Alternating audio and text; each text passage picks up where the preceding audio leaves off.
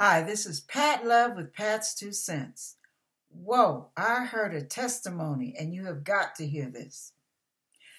There was a woman who went to hell. Now, I want to share this. This was a woman who was a die-hard Buddhist. She was being talked to by her family members, by her granddaughter. No matter what anybody said, she did not want to hear it. She just knew what she knew, and that was that. That was the end of the subject. Case closed. Leave her alone. Years of this going on. She did not believe in all that God and Jesus stuff. Did not want to hear it. Now, they turned around and they got a phone call. She got deathly sick and she's being taken to the hospital. She's in the hospital dying. Check this out. Die-hard Buddhist. Would not hear anything anybody had to say. Nothing. This was crazy. Now, what this woman did was she got worse and worse, sicker and sicker, deader and deader, till she was completely dead. No turning back now. She's dead. But guess what? God had another plan. She died, I forget how long, but she was dead in the hospital. And she came back. And when she came back, check this out. For those of you disbelievers, for those of you doubting Thomases, check this out. She came back and said she had gone to hell. She had seen the flames, all the stuff she didn't believe in.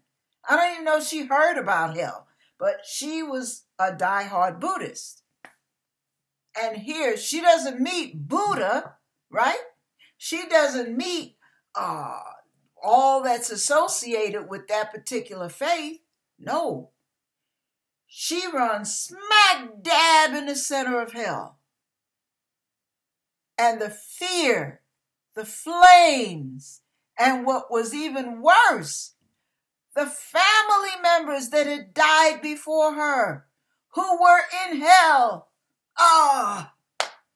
Anyway, to make a long story short, girlfriend got escorted back to the land of the living. And when she came back, her whole family witnessed the change. She was a different woman.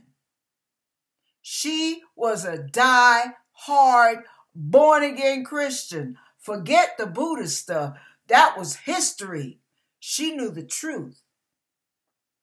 And she's running around telling everybody, woman got healed, everything. She's telling everybody she can that Jesus is real. Hell is real. This is not the time to play. This is not the time for Russian roulette. Please, I beg you, that's Pat's 2 cents here. I beg you, reconsider that decision of yours to chuck the whole Christian thing out, because you might be chucking out your only chance of escape. Jesus said, I am the way, the truth, and the life. Nobody comes to the Father except through me. So, knowing that he is the way, the truth, and the life, even if you don't believe it, feel him out, talk to him, pour your heart out to him, even if you think you're talking to the air, before you go and make another choice. Because everything else you're picking on, everything else you're looking at, you're considering, was man-made. The only one that made everything that was made is God. Why ignore him? If you're willing to believe in some of these other things you're willing to believe in, which are even far more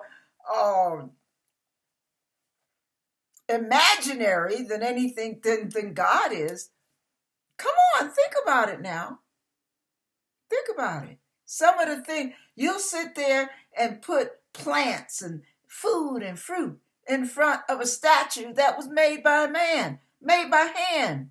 That statue can't get up off that pedestal. He can't do a doggone thing for you. You'd rather believe in superstition than believe in a real God. Oh, I don't think so. You can take your chances if you want, but I beg you to reconsider. Amen.